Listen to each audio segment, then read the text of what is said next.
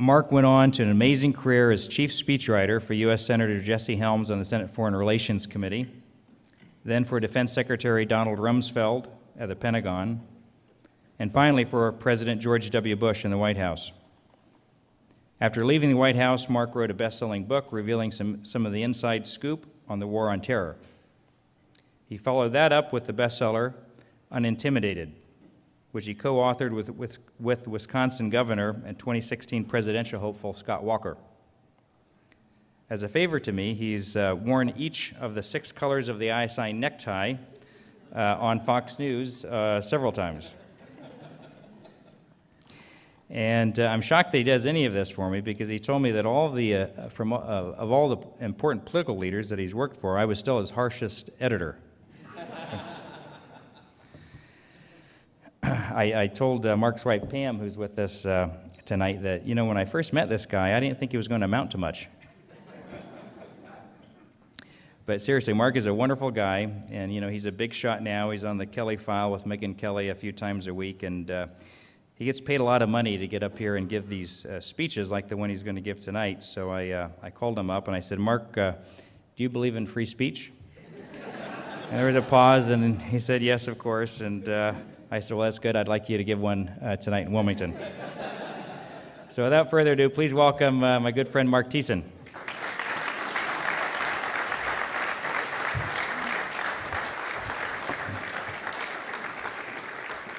Thank you, Chris, and I promise the speech will be worth every penny. It's great to be with you here tonight. Chris, thanks so much for that introduction. We've known each other a long time.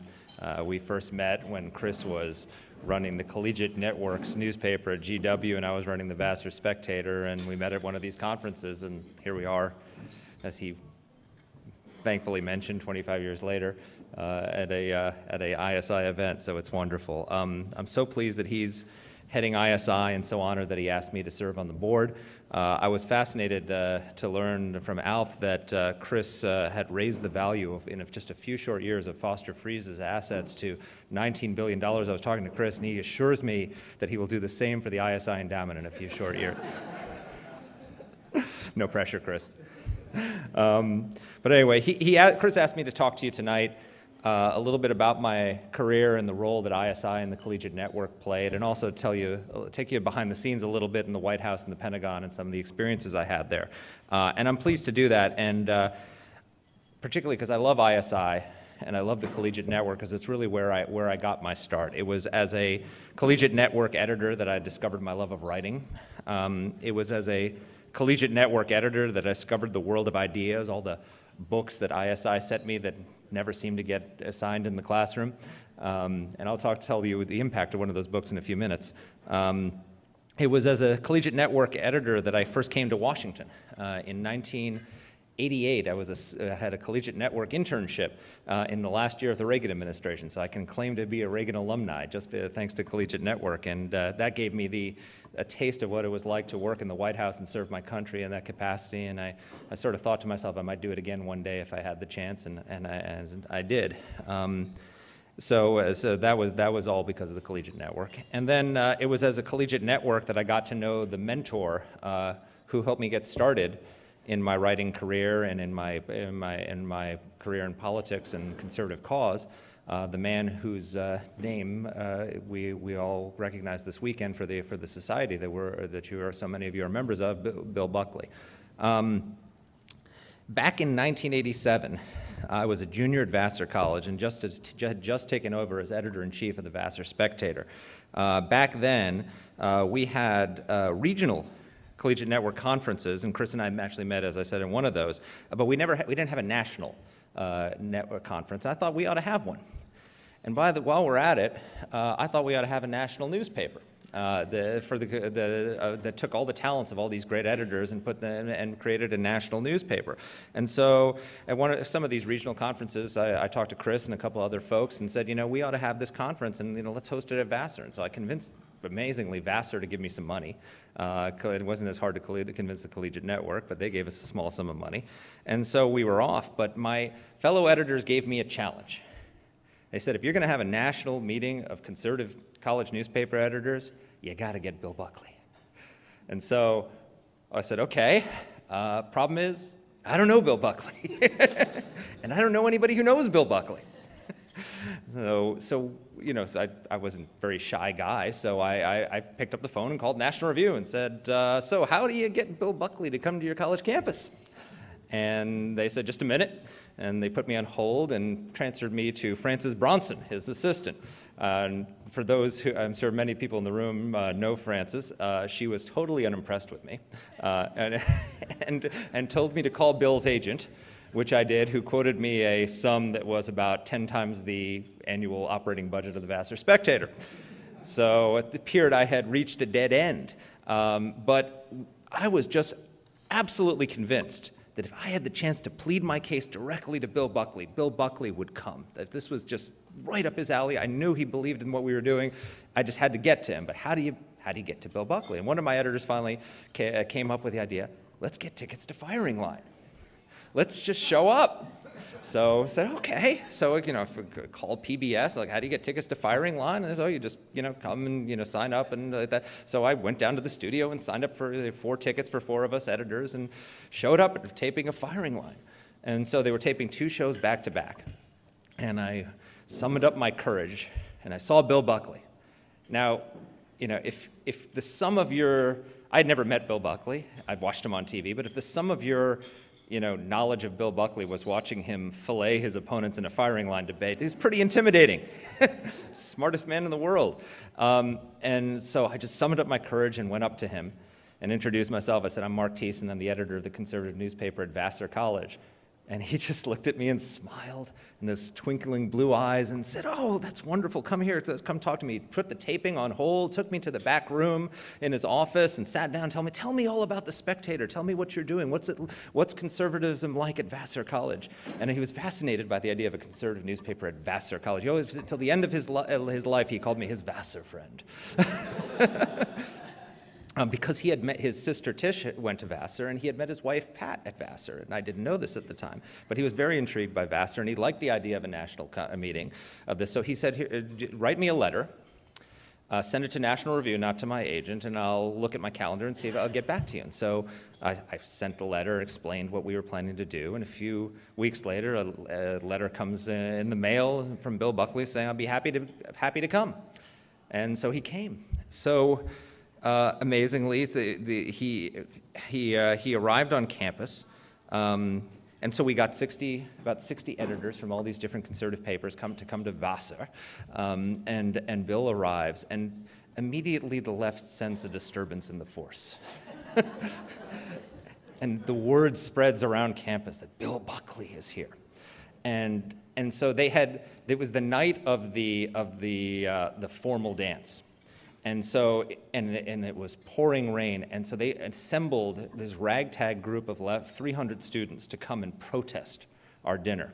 So we had it in this room called Jocelyn Hall, which is this beautiful old ornate room that's a long room with glass windows on either side.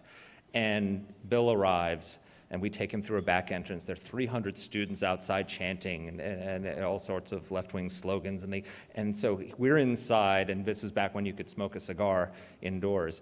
And we had gotten cigars, we had wine. There were these two twins on our newspapers who were in the music program, so they were playing Mozart in the background. And so we're sitting there smoking cigars, drinking wine, hanging out with Bill Buckley, and by the glass, with their noses pressed against the glass, was the campus left, looking in at us.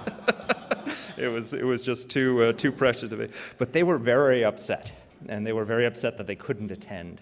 And so they eventually stormed the building, and they came into the rushed into the lobby, and they were prevented only from entering the hall by the efforts of the Vassar men's rugby team.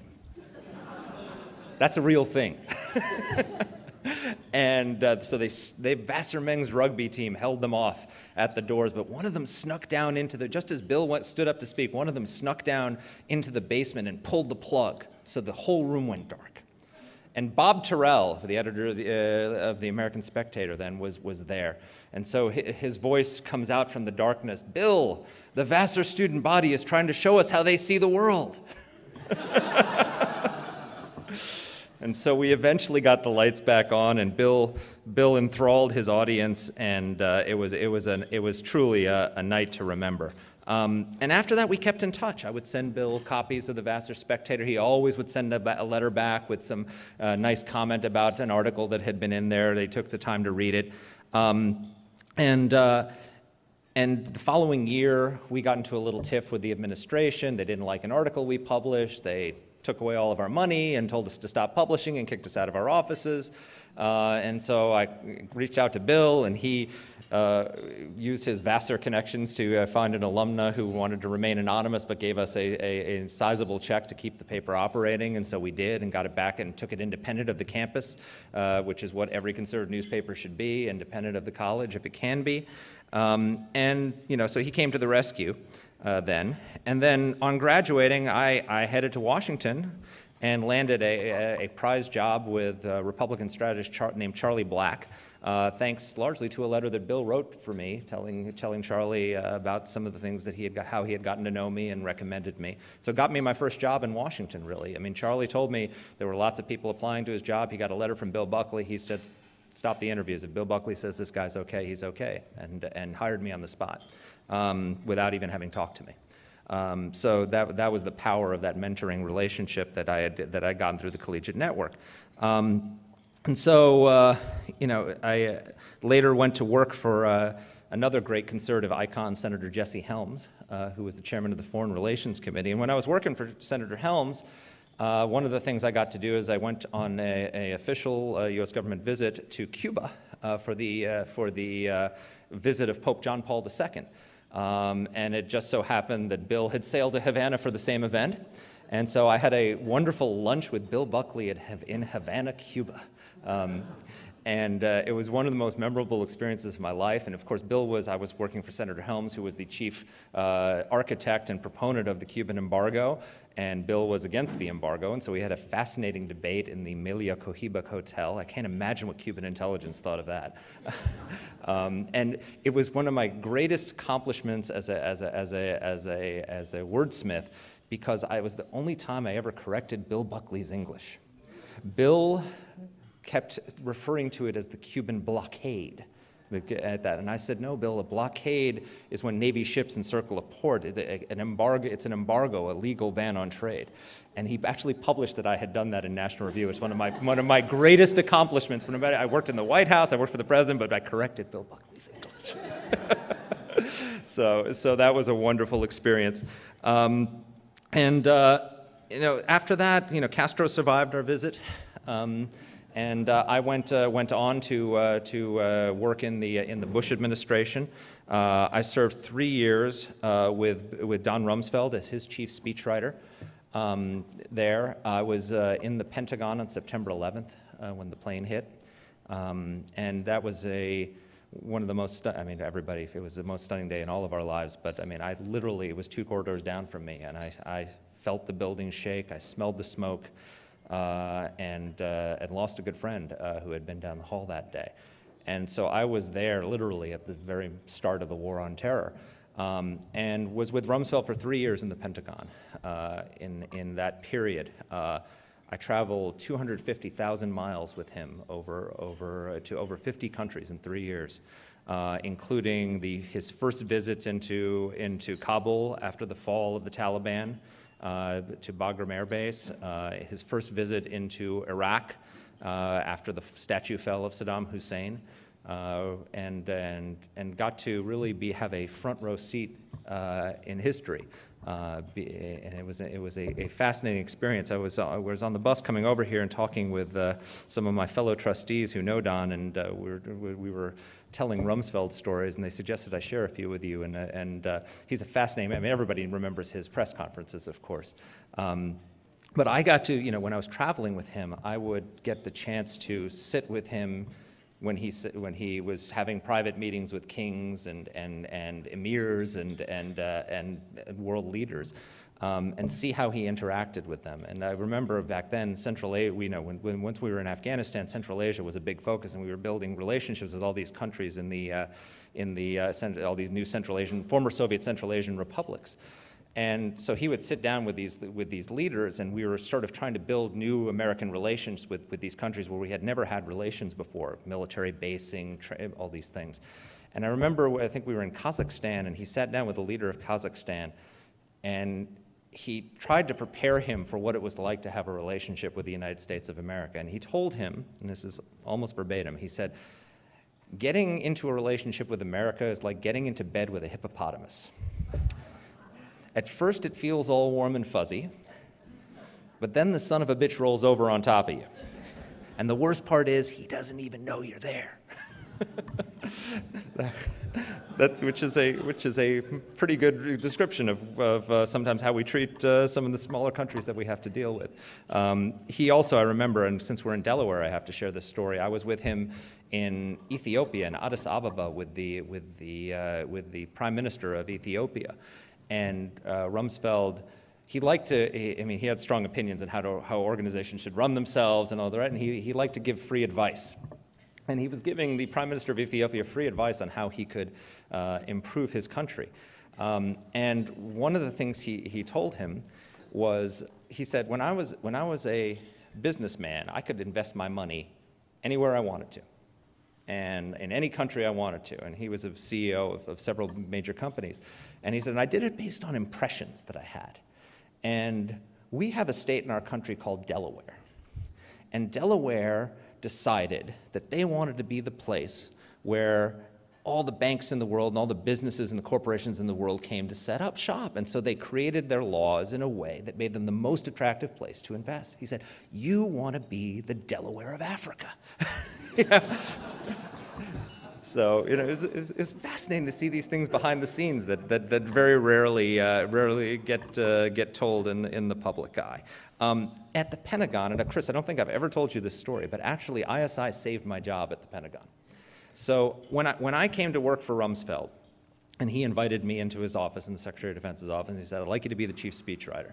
And I said, "That's great, I'm very interested in doing it, but I want to discuss a few things with you first." And I said, "The most important thing is, Mr. Secretary, is I need to have access to you. If you're going to be, a speechwriter is really unique in the sense that you have to capture your boss's voice and his thinking, and in a bureaucracy, there's a lot of people who want to tell you what the secretary should say, but the secretary knows what he wants to say, and the only way you can get that is if you're with him a lot." And so I said, I need to be there not just when you're having a speech meeting, but in meetings when you're talking about what you want to do and something that might be a speech 2 years down the line. And so he said, "You have free access to almost any meeting you want." And which was great, because I was able to capture his voice and capture his ideas. And also, when people in the Pentagon bureaucracy said the secretary would never say that, I could say, well, I was just with him and he said that. So I knew what he wanted. But not everybody in the Pentagon liked that. And there was a particular person, who shall remain nameless, who decided that it was wrong that I had this direct access and I should be reporting to Rumsfeld through that person, and decided to get rid of me and make my life miserable and get rid of me. And so one of the things this person did was they went out and got another speechwriter to come to the Pentagon as a senior advisor. And this person took me aside and said, "I just want you to know that you're going to lose the speechwriting shop and this person's going to take over. You're going to be gone." And this person couldn't fire me because Rumsfeld, I had a good relationship with Rumsfeld, but they were trying to make my life miserable enough. And so the person they brought in to replace me was Tony Dolan, who was the former chief speechwriter to President Ronald Reagan, the man who wrote the Evil Empire speech. He was there as a senior advisor, a counselor to Rumsfeld. And so he comes into my office and introduces himself, and we start chatting. And he asked me about myself, and I tell him about it. I was an editor in the college newspaper, how I got started like that. And he said, "Well, what's your political philosophy?" And I said, "I'm a fusionist." And his eyes widened. He's like, "Not a common answer you get, right?" And we started talking about Frank Meyer, and I told him how about ISI had given me my first copy of In Defense of Freedom, and we figured out that we both knew Bill and all the rest of it. And within very short time, he went to Rumsfeld and said, "This person's crazy, Mark is great." And the person who was brought in to replace me actually became my strongest ally in the organization, and it was all because of ISI. If ISI had not sent me a copy of In Defense of Freedom when I was a college student, and I decided then I was a fusionist, I would not have said that in that meeting, and I probably would not be here standing before you today. So, thank you, Chris, and thank you, Ken Cribb, for sending me that copy of In Defense of Freedom. So, in 2004, after 3 great years in the Pentagon, and by the way, that person left before I did at the Pentagon. But in 2004, I got a call from Mike Gerson, who was the chief speechwriter to President Bush, and said, we're going into an election campaign, we're beefing up our speechwriting staff, would you like to come over to the White House? So, of course, that's, anybody who's writing speeches, that's the dream. And so I agreed, went over there. I worked for President Bush writing speeches during the 2004 campaign. After he won re-election, Bill McGurn came in as the chief speechwriter to replace Mike as the chief speechwriter and asked me to be his deputy. And so for almost 4 years there, 3.5 years there, I was the deputy director of speechwriting. Then I succeeded Bill as the chief speechwriter. And boy, was that an amazing experience. I mean, I was the lead writer on worked on 4 State of the Union addresses and was the lead writer on 2 of them, which was an amazing experience. In fact, one of my prized possessions I have was President Bush was always very gracious, and he would always give the writers signed copies of the State of the Union address. They come in these little booklets with a red border and everything like that. And so I have 4 of them that I worked on. First one, I contributed 1 line. I was just so happy to get a line into the State of the Union address. It was exciting. And by the end, I was the lead writer. And the first one is signed, to Mark, best wishes, George Bush. Second one is, to Mark, good work, George Bush. Third one is, great work, George Bush. And the fourth one is, outstanding work, George Bush. And I always say, boy, I would have been in trouble if it went the other way around. But I got to write State of the Union addresses. I got to work on addresses to the nation from the Oval Office, it was just an incredible experience. I recall one time, one of the things I had a national security background, so one of the kinds of speeches I would always get assigned the War on Terror speeches. And one day I got called into the Oval Office by the president, and he said, I want you to work on a particular speech having to do with the War on Terror. It had to do with, there was a big debate, I won't bore you with the details, but I don't know if you remember, there was a debate that al-Qaeda in Iraq was not really al-Qaeda. And so he wanted me to delve into the intelligence and find all the links between the two, work with the intelligence community, and then get it declassified, and he was going to give a big speech showing the connection between bin Laden and al-Qaeda in Iraq. And so I went off, and I had to write this I had a classified laptop in my office that I kept in a safe. I couldn't tell anybody I was working on it because he didn't want anybody to know that it was working on it. So there's whole White House a lot of the staff didn't know it was happening except for Steve Hadley, who was the national security advisor. And so we write the speech. I put it through the clearance process. The intelligence community declassifies it, and so it's the day before the speech is going to be given. The president's seen it, but the senior staff hasn't seen it. And so all of a sudden it gets circulated. And the red lights start going off. All these people, the president's giving a major speech in the War on Terror. We didn't know this was happening. We have to have our input. We have to work on it.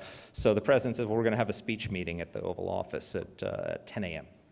And so normally a speech meeting in the Oval Office is the speech writers, maybe if it's a national security speech, the national security advisor, the communications. There's like 15 people there, and they all have opinions. And so all of a sudden, we're saying, this doesn't work, and this is all wrong, and this has to be restructured, and everybody's got an opinion, and they're all moving in different directions. And the president says, okay, look, this is a disaster. Everybody go figure out what you want the speechwriters to put in it, give them your input, and we'll meet here. They'll fix it, and we'll come meet here at 2:20. So I walk out, and I'm just devastated. This is a disaster, the whole speech is given the speech tomorrow, like that. I get up to my office, Bill and I are sitting there, and we're like, what are we going to do? And the phone rings, and it's Karen Keller, who's the president's secretary, and it says, the president wants to see you. And we're like, oh no, we're going to get beat up. So we walk in to the Oval Office, and he says, hey lads, you ready for the real speech meeting? And all of a sudden he says, here's what we're going to do. The speech is great. We're going to make these changes. We had an hour meeting, went through it, and everybody else is sending us emails saying, here's our fix, like that, and we got the president telling us, no, this is exactly what we're going to do. The chief of staff walks in, and he says, everything in the meeting, everything okay? And the president says, boy, that was a cluster, wasn't it? And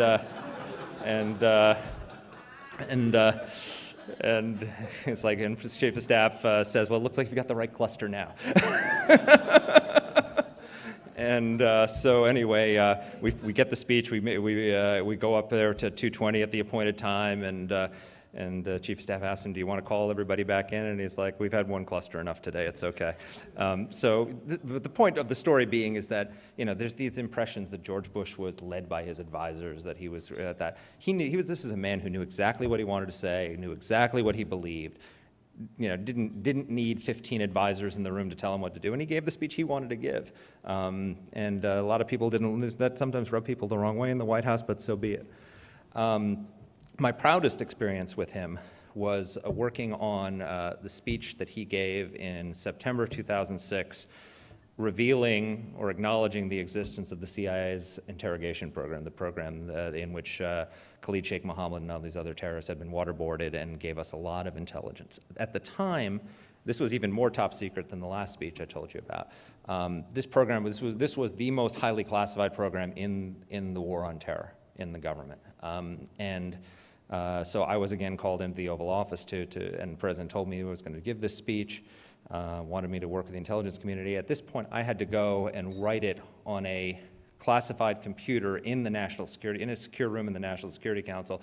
So secure that it wasn't connected to the internet, and they actually used floppy drives to transfer material to print it, because literally you couldn't put enough information on one of these floppy drives to get anything out. I wish we still had this policy. We wouldn't have the Snowden problem. but literally worked in a secret compartmentalized room. My speechwriting colleagues, who didn't know what I was doing except I was working on another secret speech, used to say I had gone, when I disappeared for days, I was at my undisclosed location. But I was given access to the most top secret information we had about the war on terror, about this interrogation program. And I know that one day I was asked to go over to a conference room at the NSC, and I was going to meet with some folks. They just told me I was going to meet with some folks from the CIA who were going to brief me on this program. So I walked into the room and I sat across from these three individuals, and I was introduced to them. They were introduced to me, explained the project, and they start talking to me and telling me stories and telling me how the techniques were applied, how the program worked, how it was very different from what you were reading in the newspapers, how the intelligence that had gotten, the plots that had been broken up because of all this. And as I'm talking to them and listening to them, it slowly dawns on me that they're not talking about things that other people had done. These were the men who had run the program. I was sitting across from the man who had waterboarded Khalid Sheikh Mohammed, and he was telling me what he had done. And no one knew who this man was. No one knew this information. It was the most important story in the war on terror at that point, and no one knew anything about it. And I was sitting across from this man. And as I listened to them talk about the care they took to make sure that the detainees were hurt, about the value of the intelligence that they had produced, that had gotten from it, about the plots that were stopped, the multiple plots that were stopped because of this information, I just realized I had to tell their story. And so the President gave a speech which declassified a lot of information, but not nearly even a fraction of what I had learned. And so when President Bush left and President Obama came in, one of the first things he did was stop the program, first of all, which was a disaster, and two, declassify all the secrets about how this program worked, which was devastating to our national security efforts, because most of the techniques were psychological. And so if you give away to somebody how the interrogation techniques work, they train in counterinterrogation, they can defeat them. One of the techniques was sleep deprivation. And so one of the details in the memos was that there's scientific studies that show how long you can deprive somebody of sleep before they have any kind of real damage to permanent damage. And so we stopped well short of that. But some people responded differently, and could be exceptions to that. So if the person was showing signs of self-destructive behavior or hallucinations, you had to cut off sleep deprivation. So now if you're a terrorist, you read that, what do? You train your people to fake hallucinations and to destructive behavior. So you're giving them a code book on how to defeat interrogation. So it was very destructive to put this information out. But it did something else, which is it freed someone like me who knew their story, who knew the truth about this, to finally speak out about it. So I wrote a book called Courting Disaster, which told the story of how this program came about, the safeguards they took, why it wasn't torture, and why it was essential to the war on terror. And one of the reasons I did it was because I had met these men. and women, and knew them personally. They were my friends after working with them for several years in the White House. They're covert operatives. Their names and identities are secret even to this day. And they were being called torturers in the media and, at this point, by their commander-in-chief. And I thought it was shameful. And they couldn't tell their story. They couldn't speak up for themselves, so I was going to do it for them. And I did. And fortunately, I was blessed that that book became a New York Times bestseller and was the first shot back. Since then, Jose Rodriguez and some of the other people who are involved in the program have written books as well. But that gave me an opportunity to take on a controversial issue. And you know, it's interesting that the Washington Post, which is not exactly a pro-waterboarding newspaper, it was after I wrote that book, I submitted to them an op-ed defending the enhanced interrogation program. Fred Hyatt, who I knew for years, but I sent him a note saying, would you take this op-ed?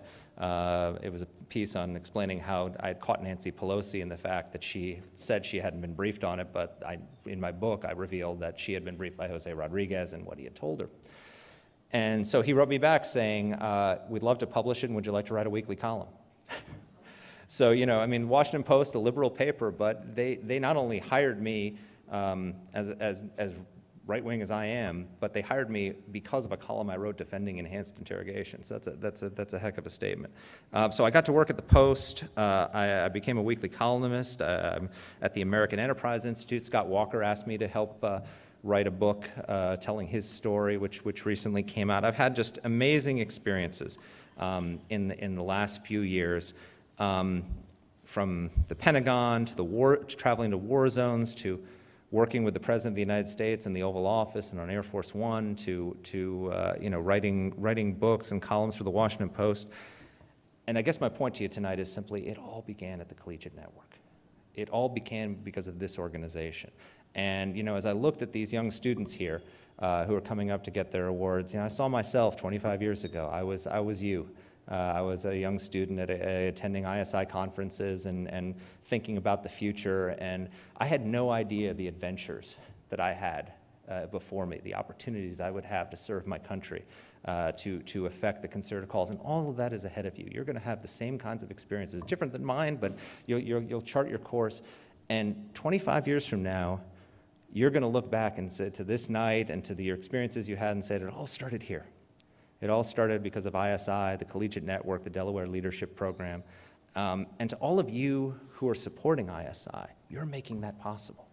The people 25 years ago who were sitting in your seats at a dinner like this, that provided the money that allowed me to publish the Vassar Spectator and to organize that conservative meeting that introduced me to Bill Buckley, that set up a mentoring relationship, that set me off on my career and allowed me to do all those things. You know, there were people like you who were sitting around a room 25 years ago, and 25 years from now, there's going to be one of these kids is going to be up here at a podium at an ISI conference saying, it was those people, it was all of you who made that possible for them. So I personally thank you for what you're doing for ISI. I thank you for what you're doing for these kids, and thank you for your support.